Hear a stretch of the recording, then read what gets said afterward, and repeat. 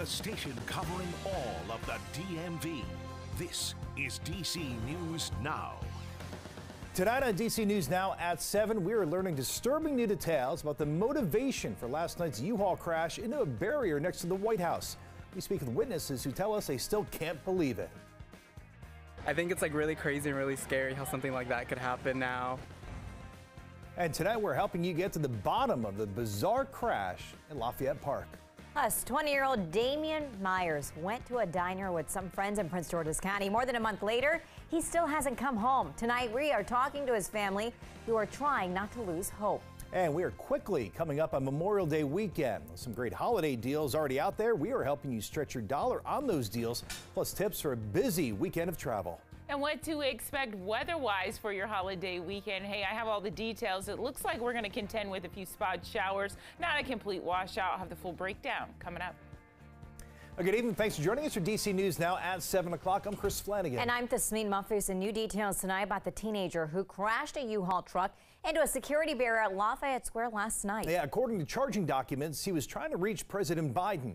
The crash happened around 9:40 last night. This is a U-Haul truck there. Tried twice to ram past security into Lafayette Park. Yeah, so that's on the north side of the White House, right near 16th Street. We've also learned tonight that President Biden was inside the White House when it happened. Yeah, White House Press Secretary Karine Jean-Pierre would not comment on security measures taken during the investigation. Told reporters this afternoon the president was briefed this morning. Meanwhile, at the scene of that crash, some tense moments for witnesses. Yeah, our Dave Laval reports on the reaction after last night's incident. Most people we talk to aren't even aware of what happened here Monday night as they make their way through the park to get up close to the fence that surrounds the White House. Yet if you look close enough, there are still some reminders. Joel Ramirez and Seth Duran take in the sights while visiting from Texas. That includes remnants of a frightening night in Lafayette Park. Wow. Tire marks and oil show where a U-Haul box truck tried to crash through security barriers a block from the White House Monday night. I think it's really crazy and really scary how something like that could happen now. I was standing right about there. DC's Chris Savoy witnessed the crash. He recorded the incident on his cell phone. I thought maybe it was a drunk driver and just an accident or something crazy. United States Park Police and Secret Service believe 19-year-old Say Varshith Kandula of Missouri deliberately crashed the truck. This is where I go my run a lot of times at night, and I never even thought that a truck could have come out of nowhere like that. There's always something happening in D.C. England's Andrew Bates could not return to the Club Quarters Hotel. It's one of several near the crash scene that evacuated as a precaution. You know, I'm used to being shouted at by police in London. It was a different experience having it happen over here. There's no denying this situation could have turned out a lot worse, which is why people we spoke to told us they're glad these barriers worked as designed. Thankfully, it didn't get any closer or anything, or no people were harmed. Kandula faces several charges, including threatening to kill, kidnap, or harm the president, vice president, or a member of their families. He remains in custody. In Lafayette Park, Dave Laval, DC News Now. Yeah, pretty scary there. Meanwhile, our partner station in Missouri is digging into the background of this teenager who police say rammed his U-Haul into Lafayette Square. We'll bring you that all ahead at 7:30. Meanwhile, in Prince William County, police are looking for a man suspected of robbing a bank yesterday afternoon. Now, police say the man walked into the Bank of America branch on Donegan Drive in Manassas just before 3:30. He demanded money from a teller, then took off. Now, the man police are looking for is Jake Thomas Love. Police say he has a history of gun and drug violations, resisting arrest, and robbery. Police say he is known to spend time in the Sudley Road area. Anyone with information is asked to contact police. And new tonight, a former D.C. police officer has been found guilty of committing civil rights violations in the year 2018. So a jury convicted 57-year-old Mark Lamont Clark for using illegal chokeholds in 2 incidents that happened 5 days apart. Both of them happened at the same McDonald's restaurant. The U.S. Attorney for D.C. said in both cases Clark used chokeholds after confrontations had happened. The victims were hurt in both the cases, and in a statement today, MPD said that they supported the investigation, also reiterated the fact that the department bans chokeholds. And developing now at 7, the University of Maryland is investigating multiple hate bias incidents. inside a residence hall. Now, 2 incidents involve racial slurs against a black community. In another incident, resident life staff found an anti-Semitic symbol. Now, the incidents happened between April 29th and May 2nd in La Plata Hall. The University of Maryland Police Department's Criminal Investigations Unit is now investigating. If you know anything, urge to contact campus police. You can also submit an anonymous tip on their website. All right, it has now been more than a month since 20-year-old Damian Myers went missing. And tonight, his family is starting to lose hope. Yeah, reporter Yamarisa Say sat down with his family. They talked to her about how they're trying to stay positive during this difficult time. Trying to stay hopeful, but it's hard, you know. Trying to stay hopeful, but it's hard. When the hours go by and the days go by, you know, what the possibilities are and stuff like that. So all that goes through our heads. The family of Damian Myers has been trying to keep their heads up since Myers went missing on April 14th. We're trying to hold on the best as we can, but it's like we need answers.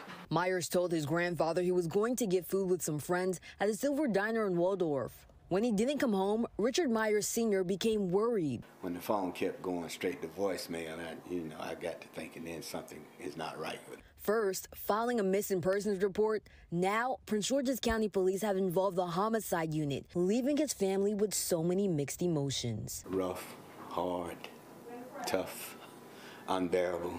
It don't make me feel good. You know, it went from a missing person, now the homicide unit is involved. Yeah, it's not good. His father's message to every parent right now: I just love when your kids, make sure that they're okay. Reporting in Waldorf, Maryland, I'm Yamarisa Say, DC News Now.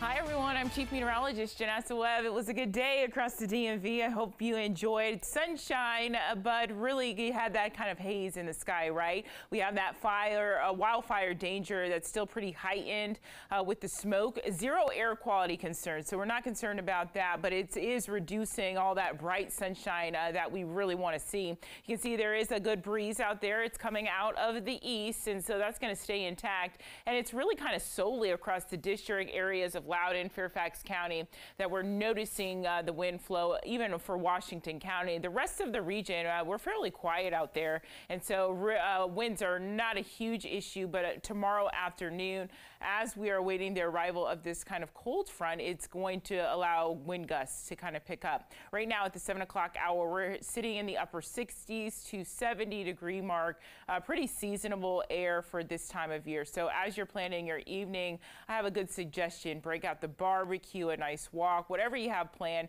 It's going to be a very tranquil, quiet evening. Partly cloudy conditions, so a few clouds that are going to stream across our region. Hey, we're under a very good dry stretch. We do have a weak cold front that is going to slice across our area late tomorrow evening. It will drop our daytime highs, so let's discuss that coming up.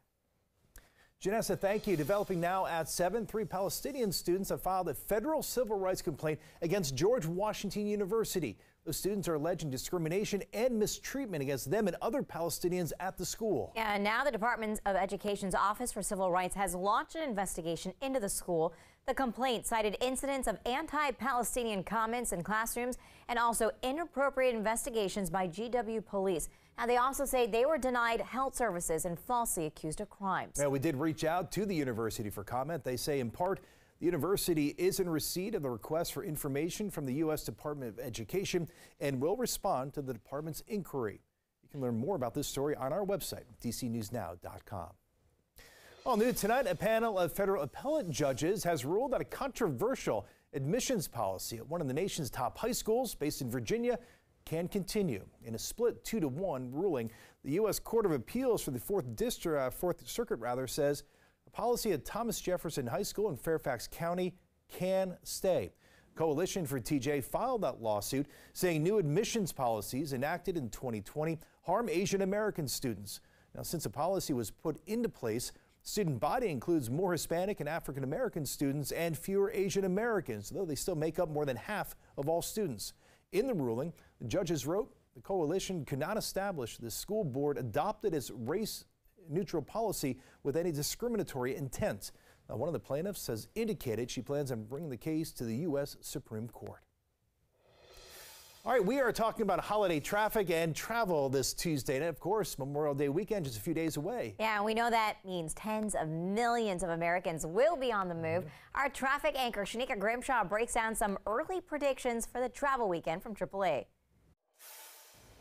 The weekend is just about here. For the best and worst times to travel, AAA expects Friday, May 26th to be the busiest day on the roads during the long Memorial Day weekend. The best times to travel by car are in the morning or evening after 6 p.m. The lightest traffic days will be Saturday and Sunday. Major metro areas like big cities, D.C., Boston, New York, Seattle, and Tampa will likely see travel times double compared to normal. With lower gas prices and more travelers on the road this year, drivers should expect long delays this holiday weekend, especially in and around major metro areas as commuters mix with Memorial Day travelers. So our advice is to avoid driving during peak hours or use alternative routes. Maryland Transportation Authority says the best times to travel across the Bay Bridge if you're heading up to Ocean City this weekend will be Thursday, May 25th before 10 a.m. and after 9 p.m. Friday, May 26th before 8 a.m. and after 9 p.m. Saturday, May 27th before 8 a.m. and after 4 p.m. Sunday, May 28th before 11 a.m. and after 5 p.m. Memorial Day Monday, May 29th before 8 a.m. and after 10 p.m. This is expected to be the third busiest Memorial Day weekend since 2000. For DC News Now, I'm Shanika Grimshaw.